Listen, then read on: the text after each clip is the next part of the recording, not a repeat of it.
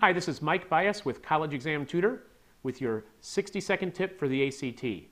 Today we're going to revisit science again and talk about another one of the three types of passages that you're going to read in the science portion.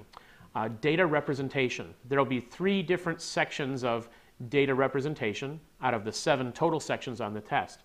In data representation will be graphs, tables, and charts. And what they're going to do in there to separate the above average scores from the average scores is they're going to make it as confusing as possible for you.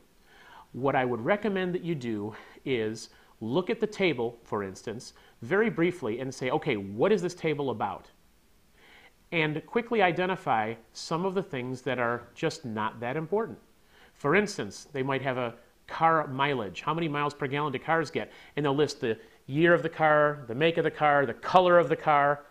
Well, color isn't really going to affect mileage, but they'll put that in there to confuse you. So the goal on the tables is to overwhelm you with information to see if you're smart enough to look past that. The second thing is the graphs. Make sure that you understand the axes of the graphs, because a lot of times you'll say, oh, the line is going up, it might be increasing. But if you look at the values in the two axes, you might realize that a line going up is actually something decreasing. That's a curveball that they like to throw at you. So data representation, charts, tables, and graphs. Quickly figure out what are they trying to see and look for the confounders, the things that they throw in there to overwhelm you and trick you and throw you off base. For College Exam Tutor, this is Mike Bias reminding you that if you study a little bit every day, the ACT is a breeze.